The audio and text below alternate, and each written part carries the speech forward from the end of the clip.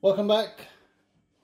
On my last video I installed a Bluetooth streaming device which needed USB power.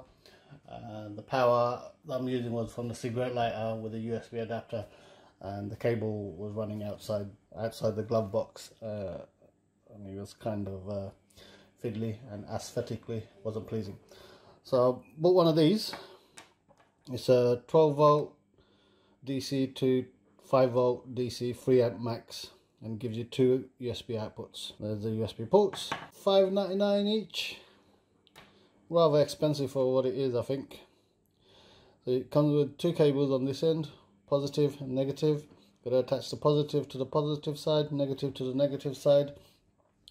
And to do that, I'm going to use piggyback for the fuse, rather than create a new circuit that might be problematic, or I might even mess it up.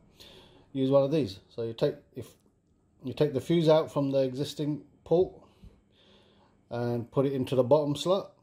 I already got one for the top slot, which is this circuit. The bottom slot goes from there to there. The top one goes from there to there. So I'm using a 3 amp fuse because this max 3 amp, that's all I need. And you connect the positive from this onto the positive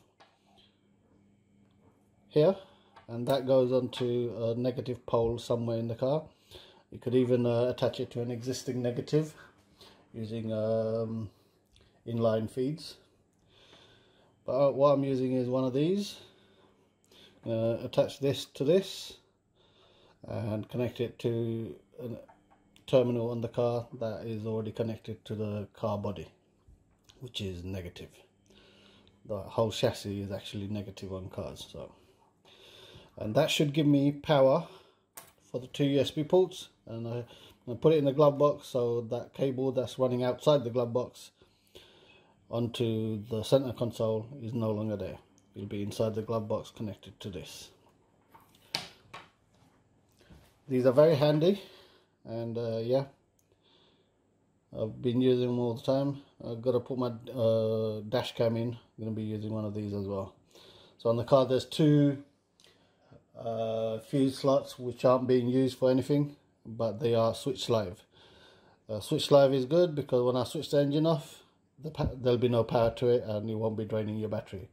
While permanent live is always live, and doesn't matter if you switch it off, switch the car off or not, it'll be getting power.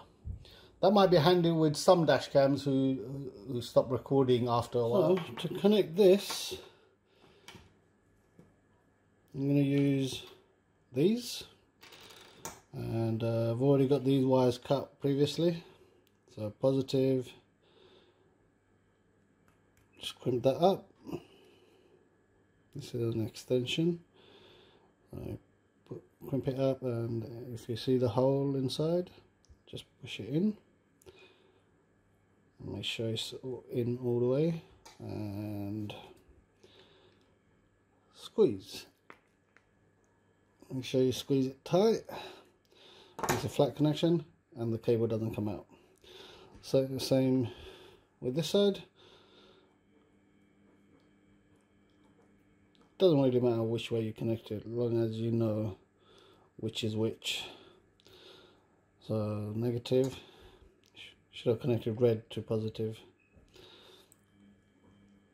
Squeeze, make a secure connection. So negative again, this is the port, push it in, and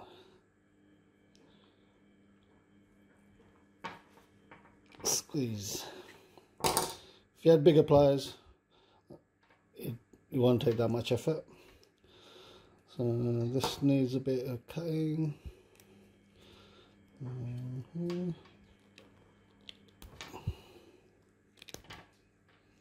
There you go. So put that on there. Make sure it goes in through the hole, and squeeze. There you go, secure connection. That's my extension.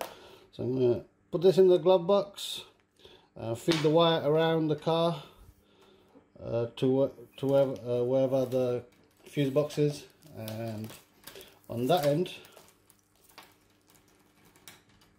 this goes to the negative terminal and this goes to the fuse live, switch live. So on this 20 and 21 they're switched live. So I'm going to connect this to there. If I was, for example, tapping off this one, I'd take this fuse off and put it on the bottom slot.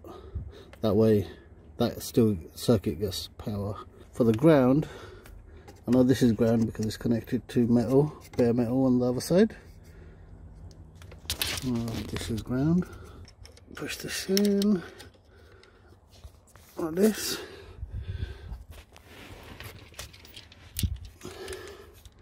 Gonna tighten it. That's tight. And we're going to test the connection. So with this,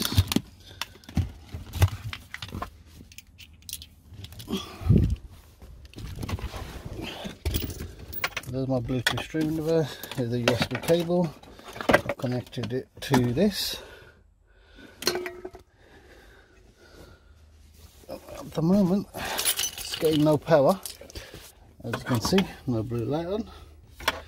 But once I switch the engine on,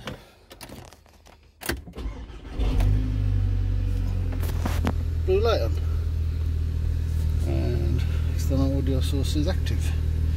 There you go. That's how you connect USB sockets. So what I'm going to do with this is put it inside there. I've got more wires there. That's for the dash cam I need to fit. Put it inside there neatly, and that'll give me power. Let's see if this switches off and I'll turn it off.